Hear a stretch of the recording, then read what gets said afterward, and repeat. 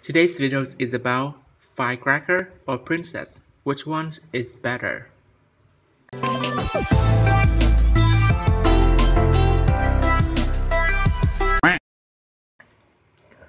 Number 1. Similar cars. We know that commons are the easiest cards to get smacked. So if you can use the common to replace an epic or even a legendary, your deck would be so easy to upgrade and max.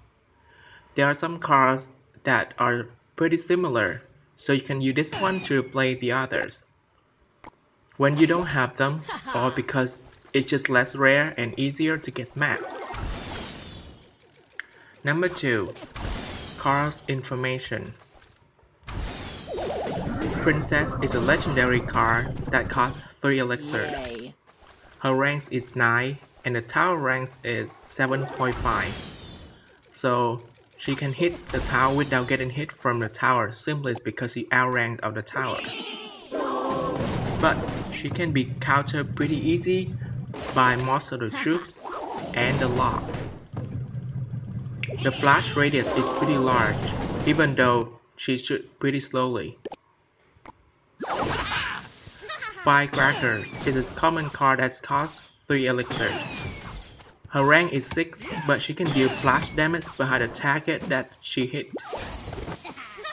She deals pretty good damage to the single target and then flash all of the damage behind him. Number 3. Easier to die.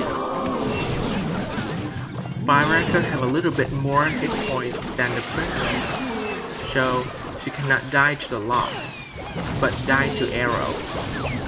Every time she shoots, she goes backward. That makes her not so easy to kill. So, Firecracker 1, Princess 0. Number 4. In defending. Most people agree that Firecracker is more defensive than the Princess. That's why people usually use her more than the Princess. So, Firecracker 2, Princess 0.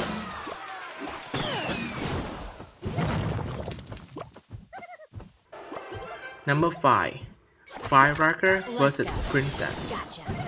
So Firecracker kills Princess in 1 vs 1 and then damage the tower for like 600 damage.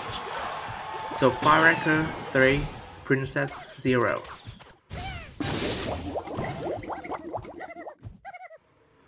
Number 6.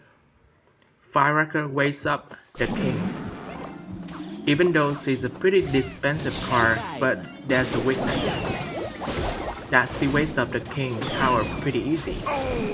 So finally, Firecracker 3, Princess 1.